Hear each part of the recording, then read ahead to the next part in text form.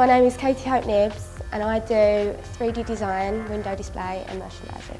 The thing I enjoy about my course is making things with my hands. I like the fact that you get a wide variety of what you get to do, like you get to work on the computers and obviously you get to do the art history as well as like basic things like collages and stuff.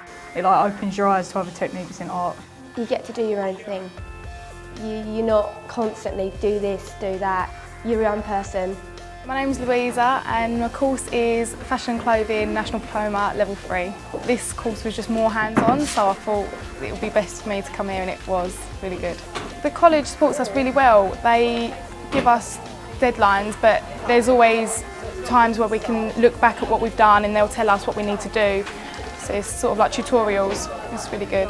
The equipment we've got here are much more like industry based, and the kind of the work we do is what you'd have to do in industry, wherever at school it was more kind of personal projects, so it's not as like skill based. You're working individually but you still have people around you to support you as a team as well, so it helps.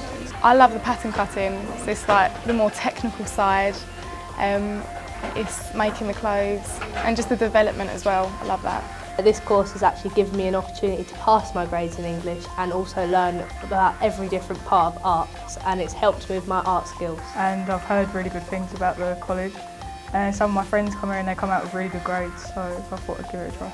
I've always had a high standard of work, and I know a lot of people that have passed courses here. Definitely try it, and because when I started here it was really different from school and I wasn't too keen on it, but I love it now. It's so good. The whole course is built out really well. So yeah, give it a go.